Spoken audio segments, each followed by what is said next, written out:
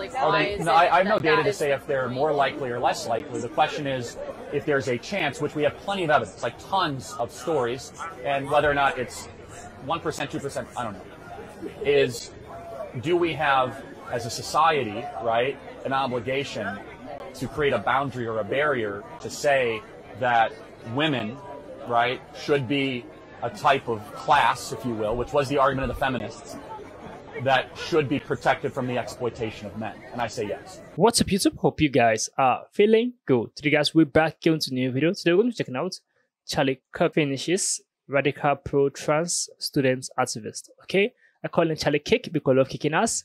Let's get right into today's video. Because I feel like there's not a lot that I could say that you haven't heard in one of these. Yeah, I mean, which is why sure. my main thinking on the topic is that for a lot of people, for trans people, I don't know if you're, for a lot of trans people, like, it's a matter of life and death to express themselves the way they want to and embrace the identity they want to, and to use the pronouns that they care about.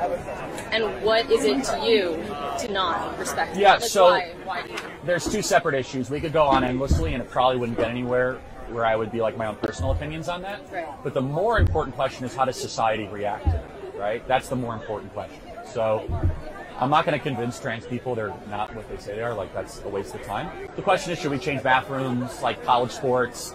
You know, that's the more important question, right? Should we teach this stuff in schools?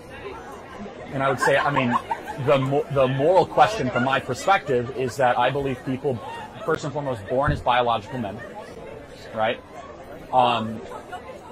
should not be allowed to exploit or damage or harm people that do not have the same testosterone, bone density, or muscle mass. Let's just take, like, athletics, right? So NCAA women's swimmer champion Thomas was a man, transitioned to a woman, wins the NCAA championship, right? So that's a moral question where I say, okay, you can think whatever you want, but you should have to compete your own biological, your chromosome should dictate what athletic competition you're in, right? So you say it's a matter of life and death. I think doing therapy, whatever, but your therapy shouldn't be disenfranchising other female athletes. Does that make sense? Yeah, but that's specific to athletics. That's just one example of a ton, right? Like, that's specific to athletics, but like, what? Or like bathrooms, right? So, like, I don't think men and women should share bathrooms. I don't. You don't think? I mean, gender neutral bathrooms are all over. Yeah, and I'm totally against that, right? So just so you know, like, I think it's weird and creepy. So What's weird? women can get raped. They have gotten raped. They can get sodomized. Loudoun County schools had multiple incidents of men who thought they were women and raped young children. All sorts of stuff, right? So, but then also just from a more just like civilizational level, this is one where we're totally not going to agree. I just think that if we can't have strict standards of what a man is and what a woman is, then things start to fall apart in a way I don't think we're really ready. We're ready to anticipate. Yeah, I don't mean we can't. We're not going to get even close on that, right?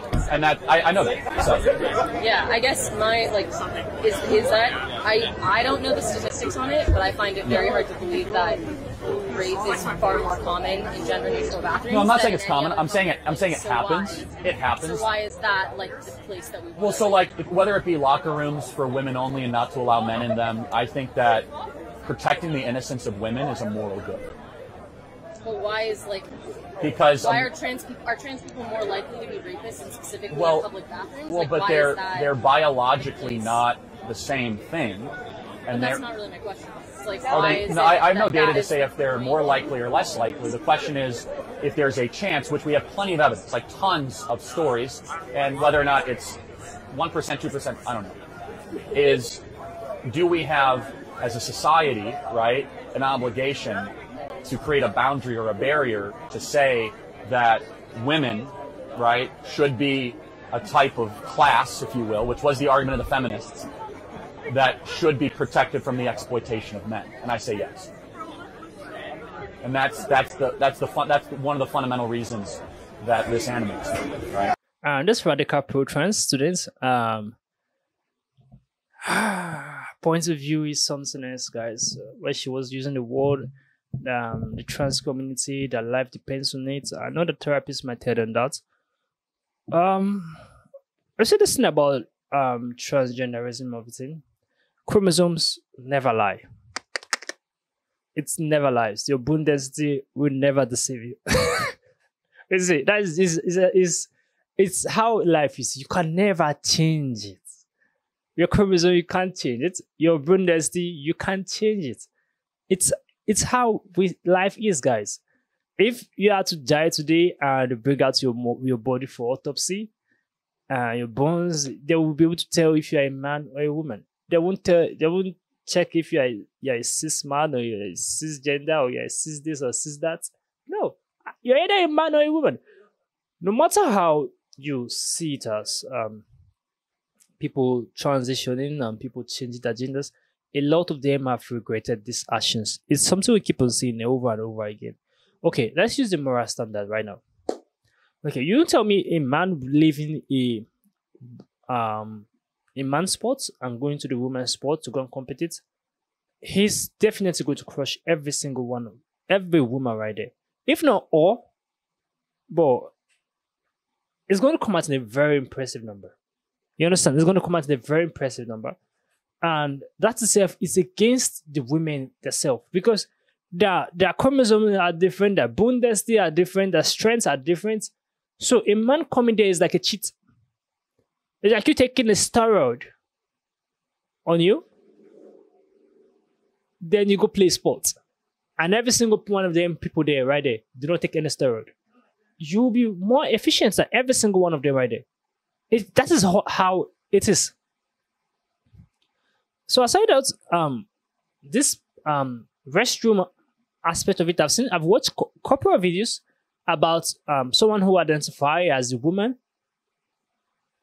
You understand? Is dressed as a woman, but is a man. Going to the female restroom, and the ladies right there, they're literally scared, because aside the dressing, they know this is a man in a woman restroom. You see this thing about this narrative of transgenders, people will use it to prey on little ones.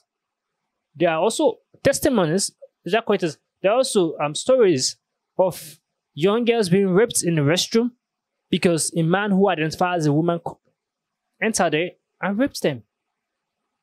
So this is a true life story that is happening, and it's not something we should keep quiet about. Rape is a very traumatic experience, guys. Very traumatic experience. So if we keep our mouth shut about this transgender as a whole, they are saying that life depends on it. If not, they are going to commit suicide and die. They should be accepted into the community.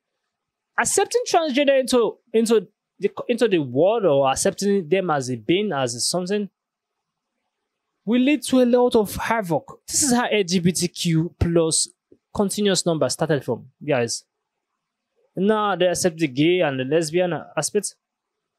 We are entering into, we're in the trans aspect now. From trans, who knows what next? This is escalating. It is getting more serious. And people are no longer thinking logically anymore. Women are people that should be looked after more. They are tender beings.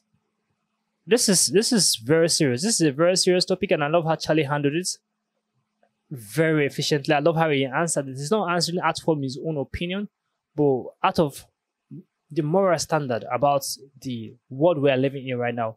So he's giving the lady a clearer picture about how things works. So we have to be careful of what we accept and what we don't accept. Comment down below what to think about this video. I love the entire conversation. I love how Charlie answered her. I love how the lady was composed. She was not abusive or hostile. This was beautiful to watch. Comment down below. Tell us what you think about this video. Give us a thumbs up, and we'll see you guys in the next video. Make sure you stay safe. I just want a bag, like an old lady. I'm backwoods smoking, I don't own papers, pass that 808. That don't shake her. Oh, bitch, you know I'm grinding like a pro skater. Baby mama bugging, I'm so quick to hit ignore. Buku bitches in my bed, I got scales all